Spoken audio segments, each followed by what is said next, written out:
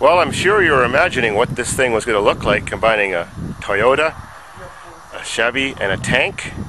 Well, let's call it the super tanker. Or let's fill it with beer and let's get tanked.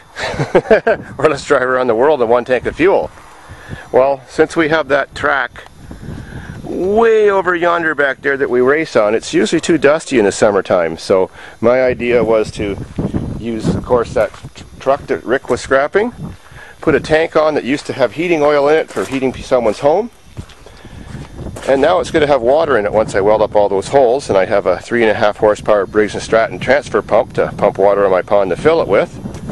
There's going to be an exit tube going to a horizontal tube that runs all the way across in front of the back wheels with a slit cut through it to self-lubricate itself for burnouts and slide-outs if you want to, but actually for driving around the track and lubricating the track to get the right amount of slide when we're doing those driftings with our rear drive vehicles, or so there's no dust.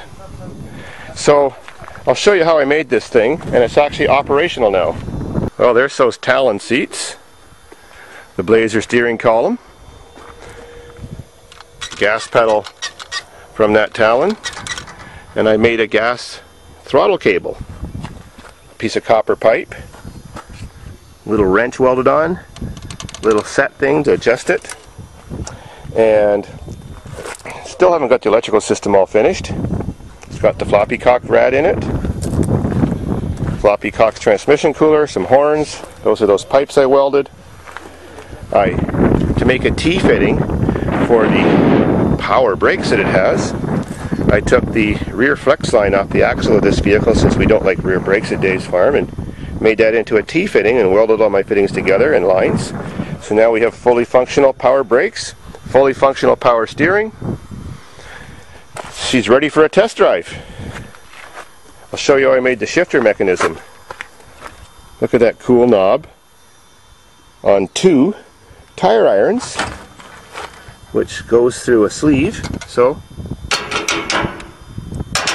looks great, works great, looks cool like an old truck.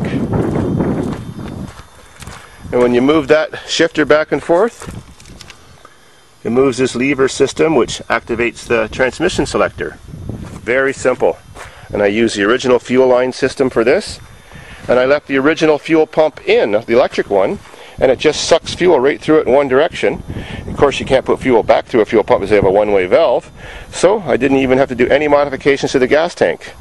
And I may even hook up a gas gauge to it, since that system is still there. And there's more to come. I just got it in just enough condition to take it for its first test drive, but I've got lots more things I'm going to be doing with it, which I'm not going to tell you yet, to give you a surprise, so it's going to be wild and wacky, believe me. Another Davidsfarm car classic. Sweet.